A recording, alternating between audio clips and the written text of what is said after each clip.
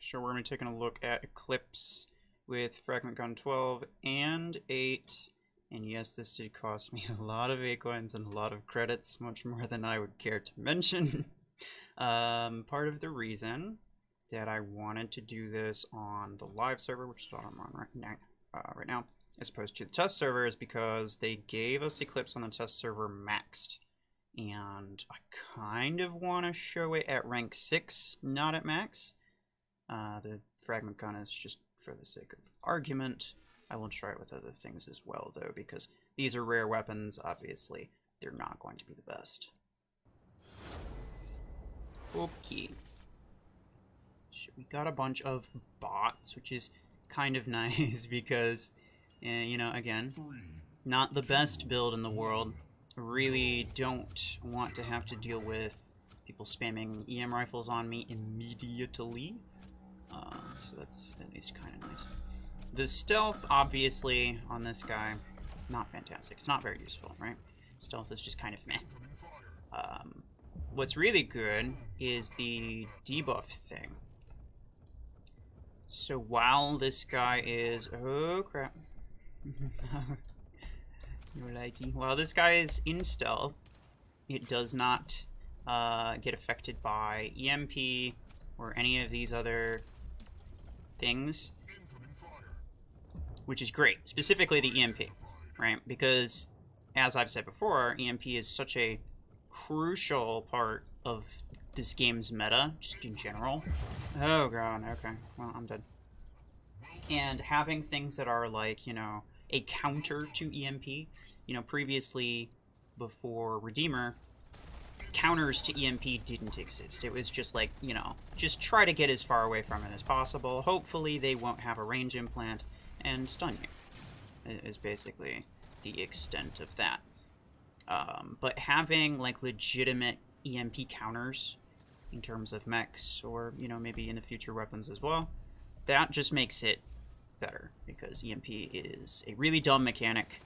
I think they could have done it a lot better, but, you know, having counters to it are obviously going to be really nice. Owie! Yep. Just saw that coming.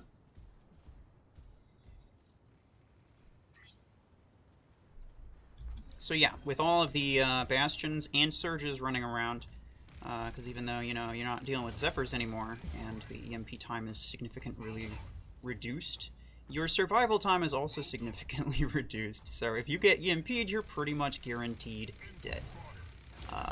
And yeah, with, you know, every player and every bot having at least a surge, and probably a bastion too, that just makes it even harder, that was on me, to, you know, actually survive against it.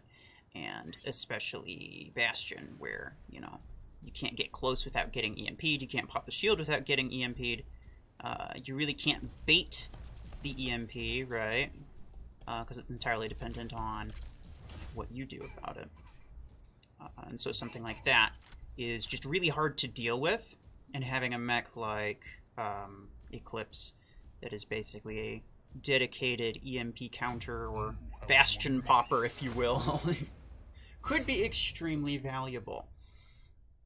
Now, there's a note to make on this mech just in general.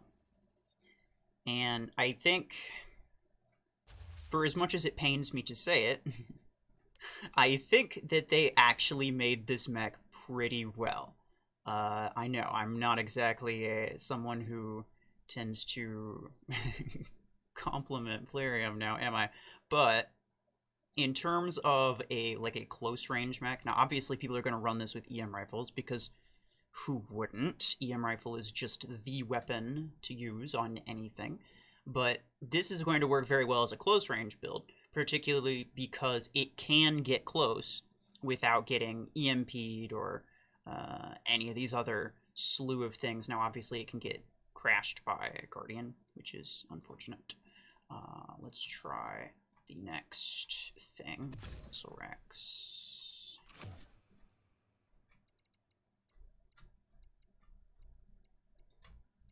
Yeah. So let's try Missile X on this. Probably won't work as well, but, well. But yeah, the specifics of the ability make it built very nicely for close-range combat. And that's something that we're really, really missing in this game, quite honestly, is close-quarters combat.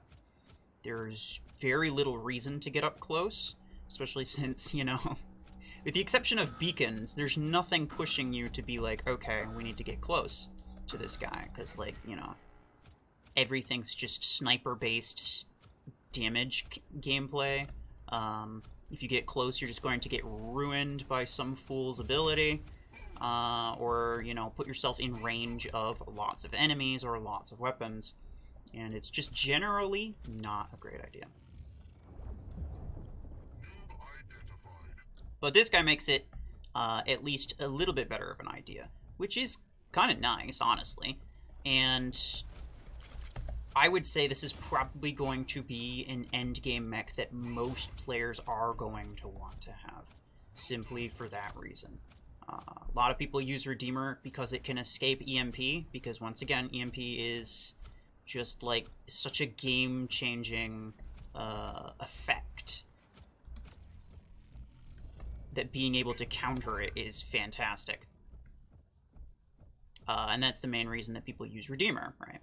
And so I think for the same reason, people probably will be using ECLIPSE. I do not want to be out like this, do I? Oh, come on. That's annoying. I'll just wait here. He's doing donuts, he'll be fine. But yeah, that's my prediction. Obviously, it's not solid necessarily. I can't say I understand this game as well as I used to, but, you know, just based off what has happened in the past, probably is going to happen again. And am I against it? No, not really. And the main reason is just because we already know that basically Mech Arena is telling players, hey, we want experienced players to only be using legendary mechs. Which is like, okay, that's fine if we have a, you know, a substantial or adequate number of legendary mechs to choose from, which we don't. So any new legendary mechs that they add, that's going to be nice, simply for, you know, the reason of that it's a legendary mech. Gives people more variety.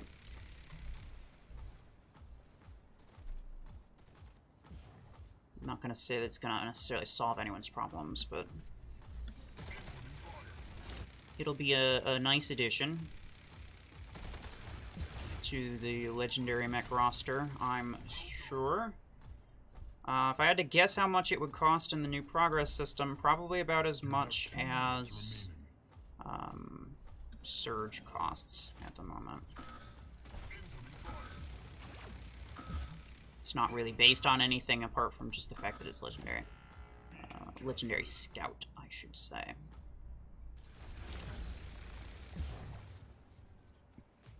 So yeah, probably like around 10,000 acorns, which is, you know, obviously no small number. Whether that's fair or not, I couldn't say. It's entirely dependent on whether or not they give people or give players more ways to earn acorns, you know. Which, like, part of me thinks they will, part of me thinks they won't. But yeah, I don't know yet. Nobody knows yet.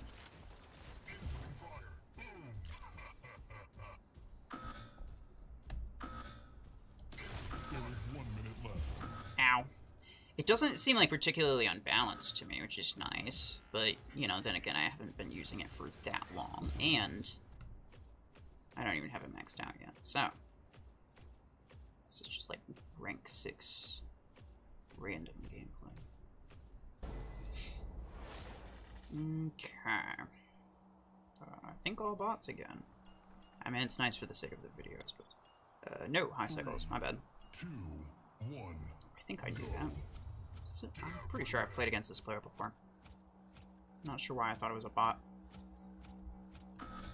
Anyway, yeah, it seems strong against EMP mechs because their main strength is typically just, you know, the fact that they have EMP. And EMP is just kind of really stupid. But it seems kind of weak against other things. Oh my goodness, this guy's gonna kill me, isn't he? Yeah.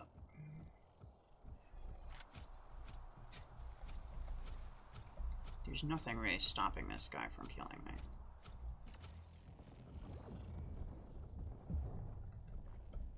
Except for Broski over here, apparently. Ooh. I forget my, I don't have, like, ability implants on this pilot, really. Not good ones, anyway. So I need to be a little bit more careful. My ability doesn't last as long. I think it has the same cooldown and duration as Shadow, if I'm not mistaken. I didn't take, like, a detailed look at the stats, because I don't care that much, let's be honest. But what I did notice and what I do enjoy is that the effect negation is not based on its rank. It will negate all effects during the ability, regardless of what rank it is. And that's not what happened with Redeemer, so I was fully expecting that to not happen with this guy either. But it did, and that's nice. Oh, I'm dead, yeah, okay. Carbine 10 does not have ample damage output, it would appear.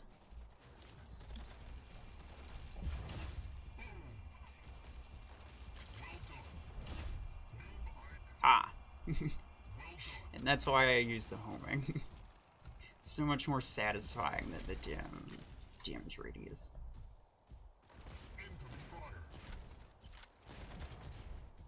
He's gonna go over here, isn't he? Like, why wouldn't he? Yeah.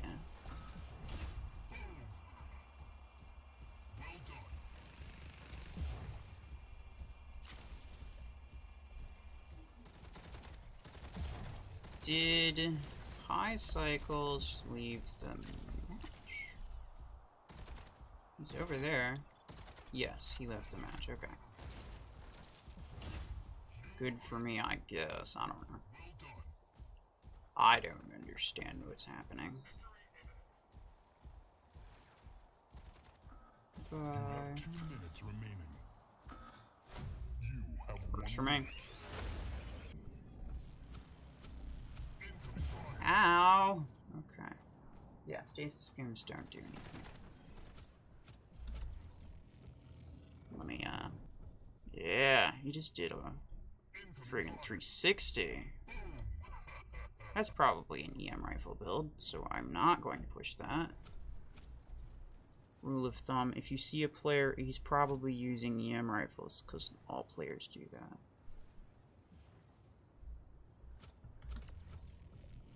Run? Yep, he was using EM rifles. Okay, Nemo is definitely a player. Let's hope he doesn't have anything great, but he probably has at least 2 EM rifle builds, because everyone does. That said, let's go minigun style.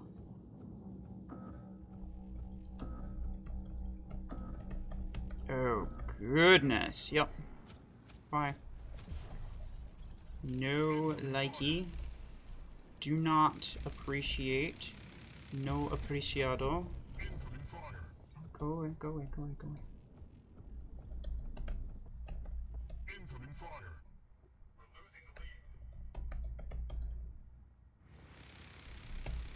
He's gonna shoot at me, because even though he could just shoot at the guy that's right in front of him, he's not going to. We already knew that. Same goes for this guy, honestly, so I'm gonna... Oh, that's right. My 8 does not have the range that my 12 does it? Oop. That's annoying. What can we do about it? Probably nothing. Yep, okay.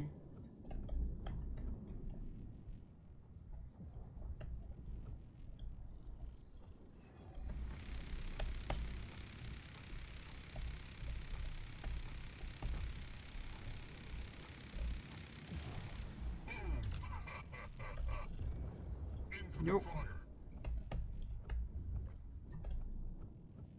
I think I'd rather go away. Nope, nope, nope, nope, nope, nope, nope. Nope, nope, nope, nope, nope, nope, nope.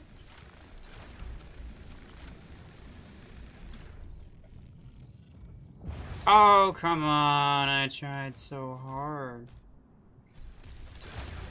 Oh, well. I mean, this guy's... Yeah, he's using EM rifle. Who would have thought?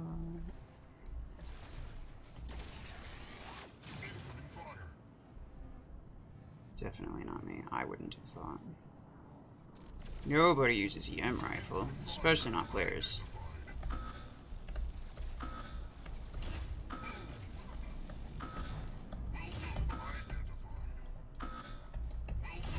Is he gonna spawn at his home or at there? He's gonna spawn it there. Gotcha. I mean, that works for me.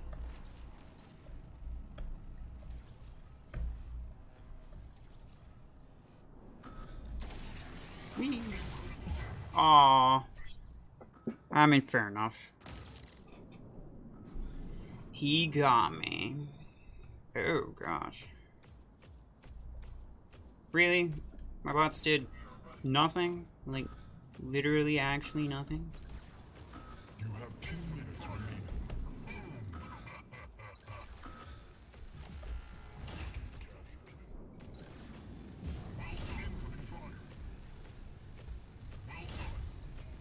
Really?